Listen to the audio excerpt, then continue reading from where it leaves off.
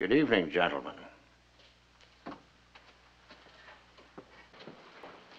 Mr. Otis, this place properly belongs to you. Thank you, Doctor. There you are, sir. Thank you. Now, Sammy, let's see. You had got as far as, for this we will fight. Well, I've not always agreed with you, but you are right in that. In all conscience, Mr. Otis, this committee cannot declare for war. Determination to defend our rights, yes. Necessary preparations to do so. But war? Only if war is made against us. A splendid resolve, Doctor. But it doesn't alter fact. The fatal shot will come whoever is to pull the trigger. When it does, then fight we must and fight we will. But for what? This is the thing we must know. That the whole world must know. For what do we fight? Tell me that. To rid ourselves of these infernal redcoats. That's no reason for blood on our land, Paul. We've earned these redcoats. We've shouted our treason in the press and the public squares for 10 long years without hindrance.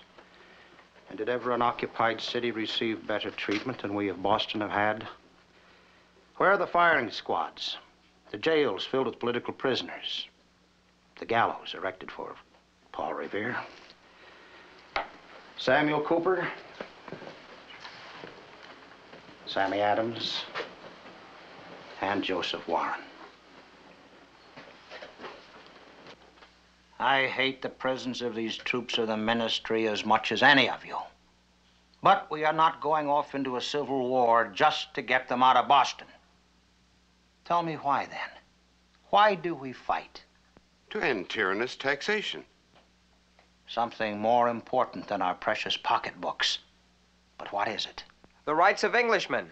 Ah. Now we have a glimmer. And it is prophetic that it should shine brightest in the eyes of youth. Rights, yes. But why stop with Englishmen? Is the earth so small there can be room for only one people? Or can we here fight for men and women and children all over the world? For this we can have war. That there shall be no more tyranny. That a few men cannot seize power over thousands. That wherever the sun shines, a man shall choose who shall rule over him. The rights of Englishmen, you say, lad. The battles we shall win over the worst in England will benefit the best in England until the end of time. Even as we shoot down British soldiers, we will be winning rights their children shall enjoy forever. And the peoples of the world, the peasants of France and the serfs of Russia, shall see freedom rising like a new sun in the west. For this we fight, those natural rights God has given every man, no matter how humble or crazy.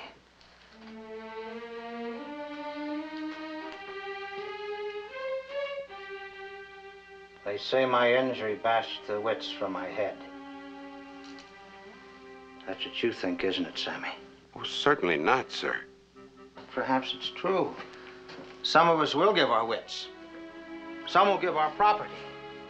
Let those of substance among you think of that. Gold and jewels and fine, great houses. It hurts, doesn't it? You, friend Paul, God made you to fashion silver, not to make war. There's a time for casting silver, time for casting cannon. If that isn't in the writ, it should be. And you, Dr. Warren, of what use are the fine mind and the skilled hands of the surgeon when they have been mangled in battle? Then others must do what I no longer can. And you who are so young, some of you must die. To die young is more than dying.